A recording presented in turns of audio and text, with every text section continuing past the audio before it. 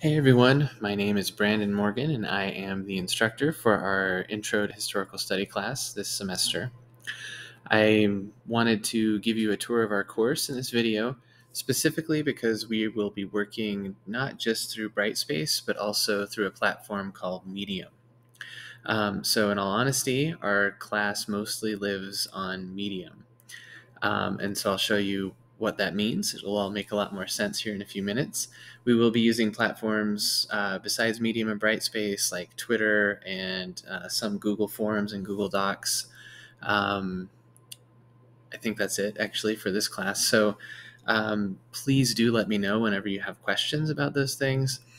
I am here to help. I understand that we don't all have experience with those digital tools, and beyond thinking about historical study and how we should approach thinking about the study of the past, this class should also help you to bolster some of your technical skills in terms of using digital and online tools. So again, please do reach out to me whenever you need help. My phone number for text messages is in the syllabus. I'm available on Tuesday mornings for student hours between 9 and 11. The Zoom link, I'll show you where that is in just a minute for those. Or you can email me at my CNM email address, also in the syllabus, or send me a message via Twitter. So I try to be as available as I can be, and I'm looking forward to having a great semester of being communicative and working to discuss why history matters and why it's so important for us right now at this moment. All right, so that said, hopefully this looks familiar. This is our course landing page in Brightspace. So I'm going to scroll down a little bit. Hopefully I don't make anyone sick. Please do pay attention to the announcement section. I use that regularly. I'll often create announcements either via video or typed to provide general feedback on an assignment. So just kind of the big picture comments about the main ideas and things to think about as we move forward in our class. The next section, this content browser, these are all the modules for our course, so you can click into these. I'll show you another way to get at these in just a second, but this is maybe one of the quickest ways to get to the Zoom student hours that I just mentioned, so click there. Scrolling down, I did want to show you this activity feed. Right now there's nothing in it. It's essentially like a social media feed that lives in our Brightspace course. I'll sometimes put things there. Sometimes I'll put things on Twitter that are like news stories or coming events, things that might be of interest to you because we're studying how to think about our approaches to history. So again, that's there. As is noted in this big blue box here, the first thing to do is to go to coursework, click on content, and review the overview and syllabus. As I mentioned, our course lives on Medium, so the syllabus, the course schedule, all of the course content essentially is there. This little red 1 here is because I need to fix a due date, so hopefully that won't be there when you log into the course. So in the overview and syllabus, I give you a welcome. This will take you to the course syllabus on Medium. You can click here to get a printable version of the syllabus that's on Google Docs. So it's the same thing, but it's just a different version that's easier to print. And here is the course schedule. So the schedule has all the due dates. The due dates also appear in the learning modules that are here on the left-hand side. And so what I'm saying is I try to really put all this stuff in front of you as we go so that you won't have any questions about when something's due or when we're working on anything specifically. I've also put I called them office hours here. I'll probably fix that after I finish this video. Student hours, what I really want to emphasize is that this is for you. I try to just make myself available when you have questions. Of course, this is something that fits in my schedule, Tuesday mornings from 9 to 11. But if you would like to meet via Zoom to talk in person, as it were, even though it's via Zoom, just let me know and we can make a different appointment. So this is the link to the Zoom room where we will meet. I also have a link to our course hashtag on Twitter, and hopefully that will make more sense as you get into things. This video is embedded here, and I've also put it in the announcement for the start of our course. So everything that you need to get started is here. Please do read the syllabus, get to know it. Let me know what questions you have. You can annotate the syllabus because it's on Medium. So that means you can put little comments, you can ask questions. I really encourage you to do that because that's a way that you can make what we're doing yours. Also, if there's something there that you're just really not clear about, or you think maybe, oh, I have this idea that relates to what we're going to be doing, share it, because maybe that's something we can incorporate into our course. All right, so that's what's here in this overview and syllabus section. Of course, as I mentioned at the bottom of here, once you're done with this, go to Unit 1. This is in general, and this is the due date I need to fix. The one assignment that we have that's inside of Brightspace is the discussion board where we introduce ourselves to each other. So that's here. Every one of these learning modules has a unit overview and objectives. So when you click on that, what it will do is it will take you to, well, maybe it will, depending on how quick your internet is. It'll take you to a page that looks like this. And again, essentially every unit overview looks like this one.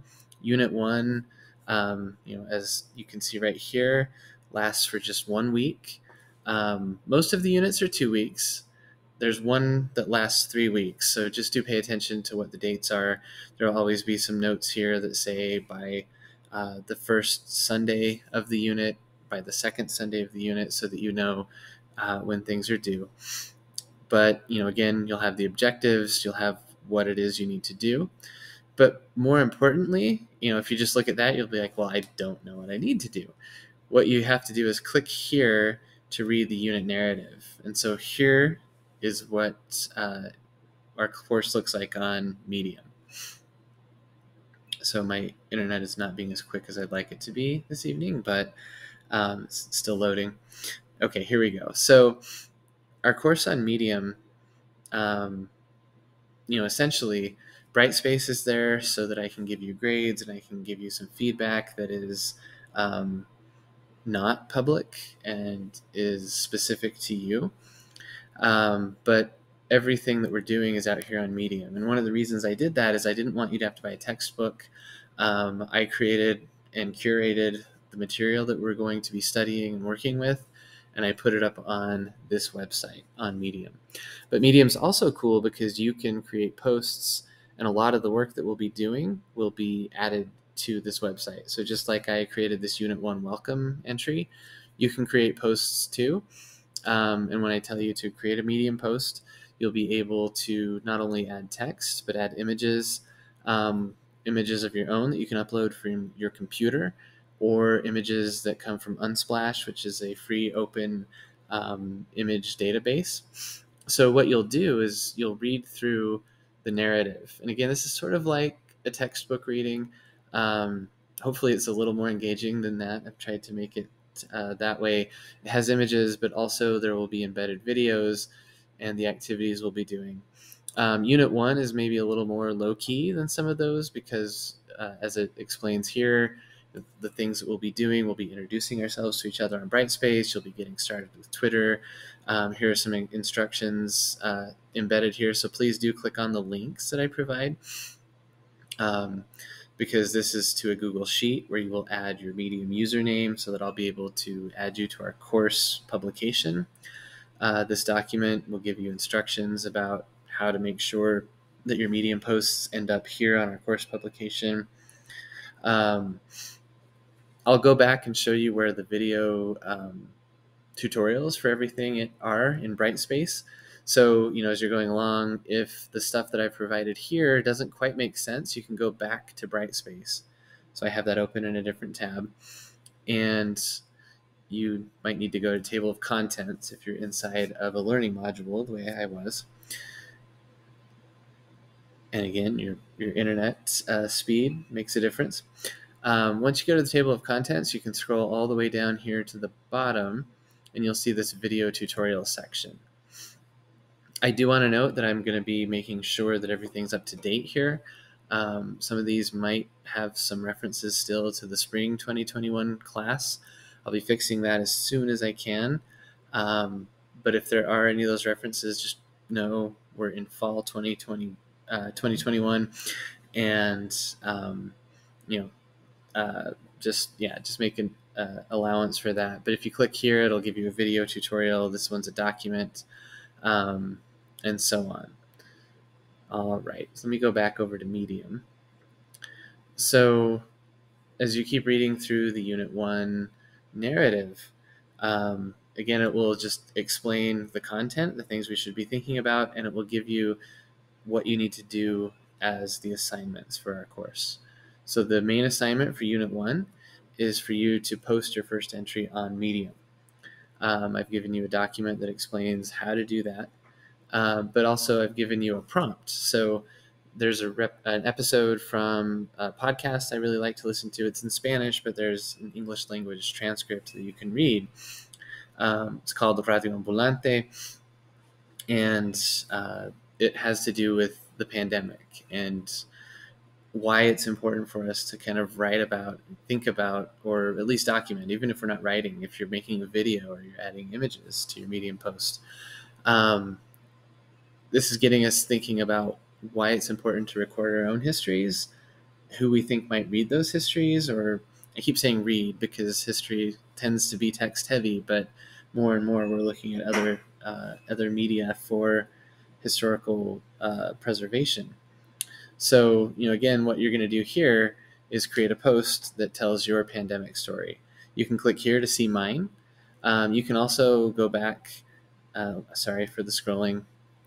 If you click on this little image here, it'll take you to the homepage of our class on Medium.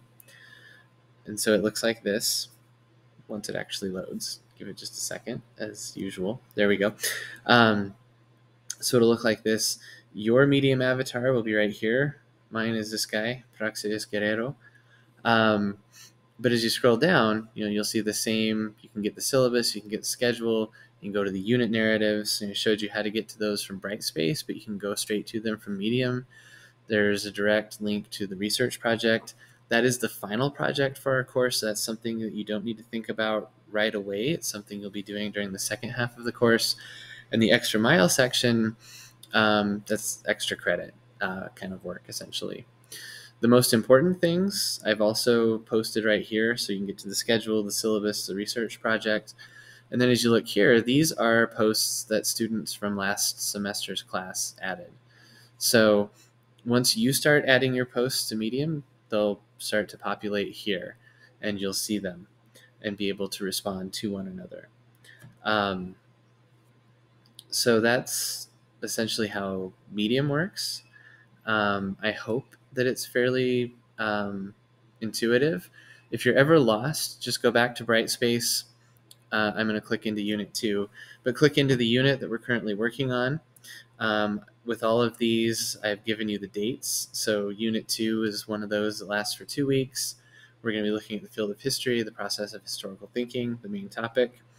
Click into Unit Overview and Objectives, and this will give you that kind of straightforward, here